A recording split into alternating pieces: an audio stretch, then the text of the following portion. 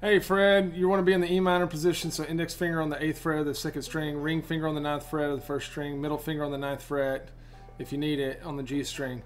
And what it's talking about is reaching up with your pinky, grabbing that 11th fret and choking it. So I'm just going to play that tab for you. It sounds like this, just that one measure. That little arrow just means that we choke it up. And it should say 1/4, but the 9 right here is hiding the 4th. The 4 number, okay? So it just means to choke it up with your pinky.